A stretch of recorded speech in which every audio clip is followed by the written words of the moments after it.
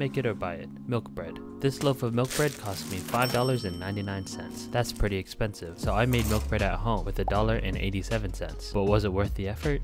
I started by making the tangjong, which is used in milk bread to get that nice soft texture. Other than that, it was a fairly normal bread dough. Flour, yeast, sugar, and salt. But since it's milk bread, of course we don't add water. We add, you guessed it, eggnog. Now tangjong makes the dough super sticky, so if you don't have a stand mixer, you're in for a messy time. Kneading this by hand took the better part of 20 minutes, and even after enough gluten developed, I had to knead in some butter into the dough, which was also pretty messy. But luckily everything after that was pretty easy. Just proof, cut, roll, proof again, and then bake. Overall, I would rate the difficulty like a 7 out of 10, a pretty big hassle. But was the taste worth it? I'm gonna be honest, this is like a top 3 bread I've ever eaten. Good bread. But I just don't think it was worth it to make it by hand. If you got a stand mixer or just really enjoy baking for fun, then go for it. But if you're trying to be efficient, stick to buying it.